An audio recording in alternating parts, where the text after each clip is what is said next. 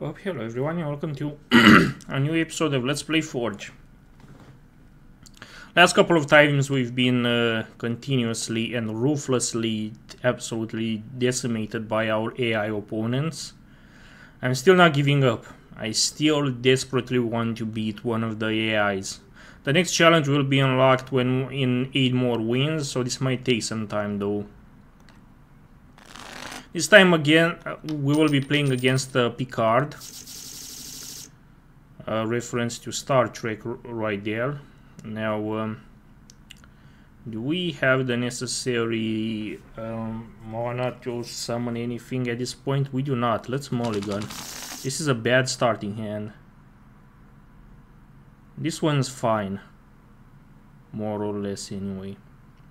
Let's remove Blinding Fog from our deck. And let's keep this hand. So we're going first. Picard placed a Mox Sapphire down, which is an artifact that when tapped it would add a blue mana to his mana pool. So it's effectively a blue land, that one. And now he summoned a Safehold Elite, which is an Elf Scout, which is a 2/2 Elf Scout, which has Persist. Which means that when this creature is put into a graveyard from play, if it had no -1/-1 counters on it, return it to play under its owner's control with a -1/-1 counter on it. That's fucking annoying. And a bit unfair, but you know, who am I to judge? Now he put down, like, he's got some nice land cards over there. Now he's attacking me with his Safehold Elite. And now he's summoning a Gaia's Skyfolk, which is a 2/2 Elf Merfolk creature with flying. That's even fucking worse. I don't like this one bit. Let's summon an Elite Cat Warrior to see if we can deal with him.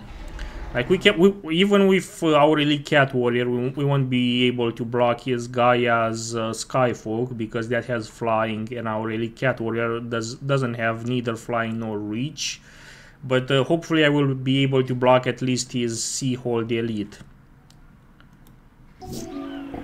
So yeah, he's attacking me with Gaia's Skyfolk, and there's nothing I can do about it. Now he is summoning a Sylvan Messenger, which is a 2/2 elf creature which has trample, which means that this creature can deal excess combat damage to defending player or planeswalker while attacking. And it also has the effect of, when Sylvan Messenger enters the battlefield, reveal the top 4 cards of your library. Put all elf cards revealed this way into your hand and the rest on the bottom of your library in any order. So he has a lot. He has 3 elf cards and a land card at the top of his library. So he will put the 3 elf cards in his hand and the land at the bottom of his library. Okay, this is quite annoying. We don't get to do much, sadly. Hopefully this will be rectified at some point. He summons a Wilt Leaf Liege, which is a 4/4 Elf Knight creature, which has the effects of other green creatures you control get +1/+1, other white creatures you control get +1/+1, and if a spell or ability an opponent controls causes you to discard Wilt Leaf Liege, put it onto the battlefield instead of putting it into your graveyard. Interesting. So he's attacking me with pretty much everything that he has, because now Safehold Elite has the +1/+1 from Wilt Leaf Liege. It would be able to destroy my Elite Cat Warrior if I were to block him with my Elite Cat Warrior. And the same thing is with Sylvan Messenger. This really sucks, man. Like, I cannot do anything to defend myself, and I'm at the, like, I'm accumulating mana far too fucking slowly. This is just not working out for me. Let's summon an Initiate's Companion, but I'm pretty sure this game is already over. We do not have the means necessary to defend ourselves with. He summons an Imperious Perfect, which is a 2/2 Elf Warrior creature, which has the effects of other elf creatures you control get +1/+1. God fucking damn it.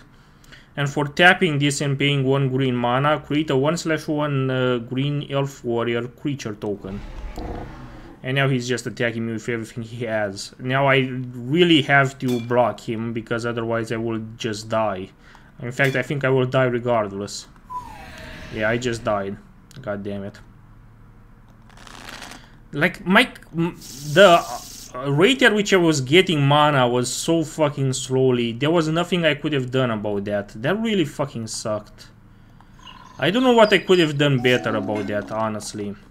He has another Mox Sapphire to summon a Coiling Oracle. Look how fast he summons. In his first turn, he's already summoning. Coiling Oracle is a 1/1 Snake Elf Druid creature which has the effect of, when Coiling Oracle enters the battlefield, reveal the top card of your library. If it's a land card, put it onto the battlefield. Otherwise, put that card into your hand.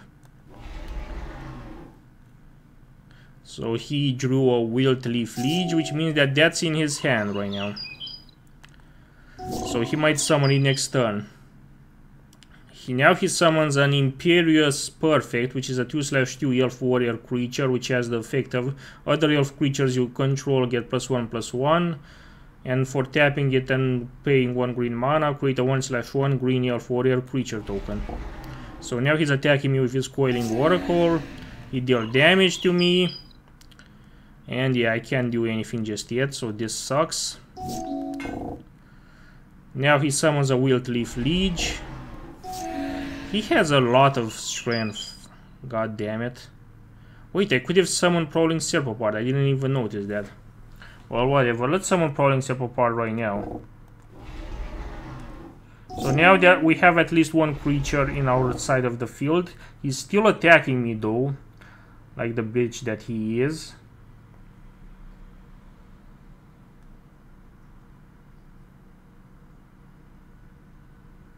Wait, why does his Wilt Leaf Liege have 7/7? It should have been a 4/4, a 4/4 creature, right?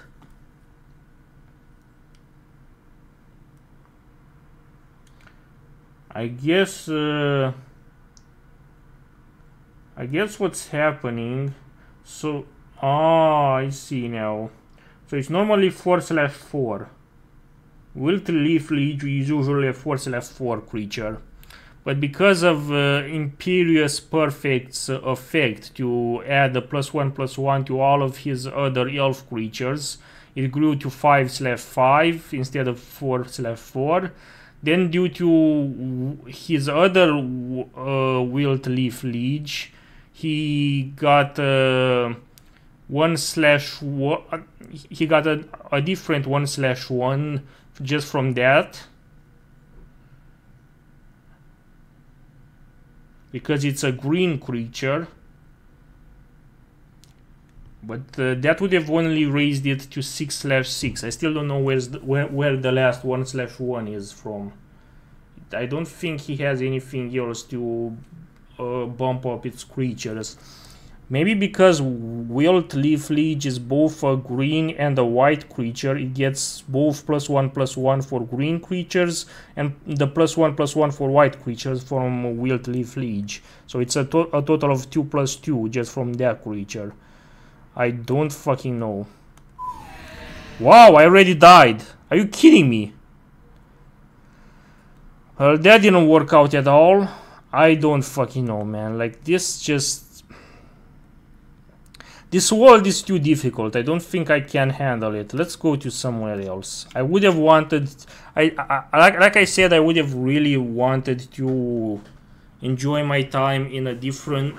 in this world and do a little bit better for myself, but I'm really getting my ass beaten. Let's go to a random modern. I don't know what that means. Okay, that's it for today's video. Thank you very much for watching. If you want to get in touch with me, I have a Mastodon account as well as a Matrix room that you can join. Details of which you can find in the description of this video. And in the meantime, see you next time.